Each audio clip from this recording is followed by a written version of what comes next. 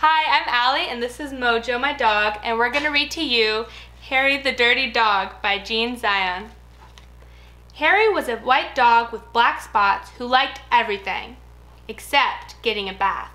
So one day, when he heard the water running in the tub, he took the scrubbing brush and buried it in the backyard.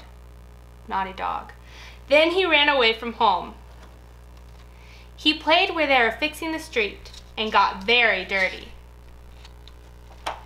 He played at the railroad and got even dirtier. He played tag with the other dogs and became dirtier still. He slid down a coal chute and got the dirtiest of all.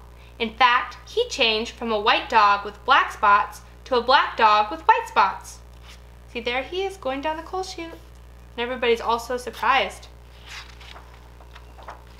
Although there were many other things to do, Harry began to wonder if his family thought that he had really run away. He felt tired and hungry too, so without stopping on the way, he ran back home. When Harry got to his house, he crawled through the fence and sat looking at the back door. One of the family looked out and said, "There's a strange dog in the backyard. By the way, has anyone seen Harry?" When Harry heard this, he tried very hard to show them that he was Harry. He started to do all his old clever tricks. He flip-flopped and he flop-flipped. He rolled over and played dead.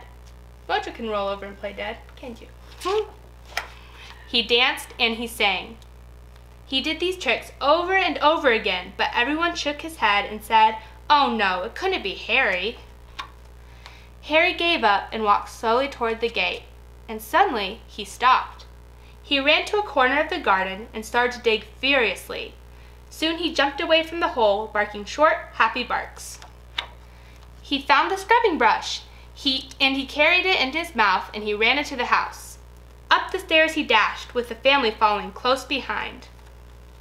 He jumped into the bathtub and sat up begging, with the scrubbing brush in his mouth, a trick he had certainly never done before.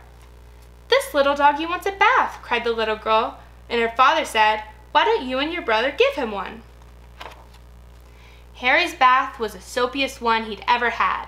It worked like magic. As soon as the children started to scrub, they began shouting, "Mommy, Daddy, look, look, come quick! It's Harry, it's Harry, it's Harry," they cried. Harry wagged his tail and was very, very happy. His family combed and brushed him lovingly, and he became once again a white dog with black spots. It was wonderful to be home.